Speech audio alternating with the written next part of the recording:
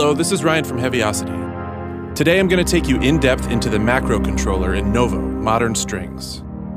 The String Designer and Loop Designer feature a central macro knob which allows you to control multiple sound shaping parameters simultaneously with one control. You can control the macro knob using the mod wheel on your MIDI controller or using the built-in sequencer. Any knob with up and down arrows next to it can be assigned to macro control. Drag up to set the range of modulation, or drag downward for inverted modulation. A red ring and value indicator show the macro knob's influence on that parameter as it moves in real time.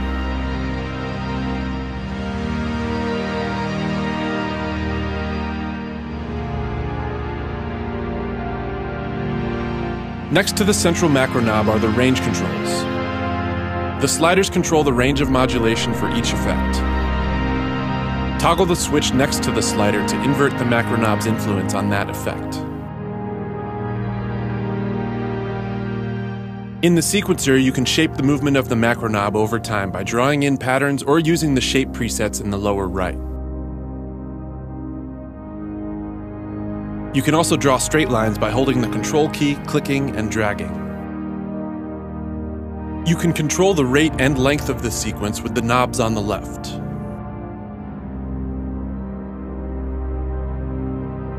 Add smoothing between each step with the smooth knob. The range knob can be used to limit the overall range of the macro knob. You can also drag it downward to invert the range. You can set the sequence to loop continuously or to play through once and sustain the last value of the sequence.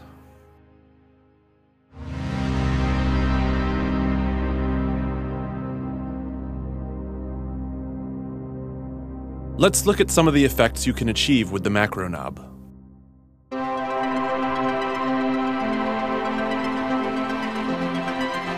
In this preset, channel 1's gate amount is increased and the smoothing decreased as the macro knob value increases.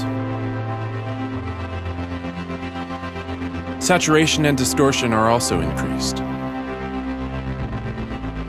There's a slight reduction in the low-pass filter cutoff to tame some of the high ends of that distortion. There's also an EQ shift.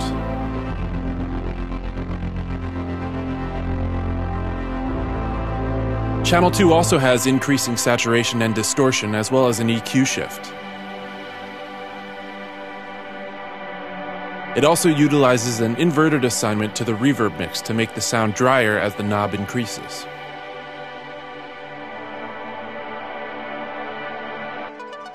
Channel 3, which is using the cycle engine for an arpeggiating panning effect, also uses macro control to shift its sound quality.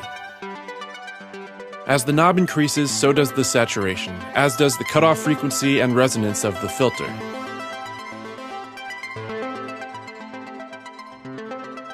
There is also a slight EQ shift and an increase in the delay feedback. When pieced together, these per-channel adjustments result in a dramatic transformation in sound across the range of the macro knob.